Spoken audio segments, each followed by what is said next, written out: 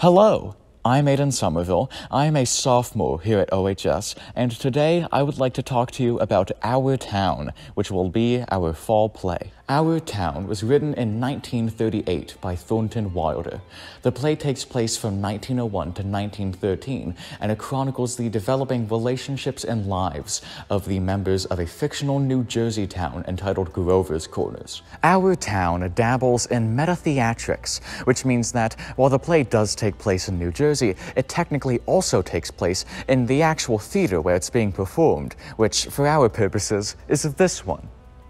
The audience are not just passive spectators, they are directly interacting with characters in the story, which leads to interesting fourth wall breaks throughout. The main characters of the play are the stage manager, played by Junior Miles Carlson, Emily Webb, played by Junior Catherine Harris, and George Gibbs, played by Junior Jack Steele.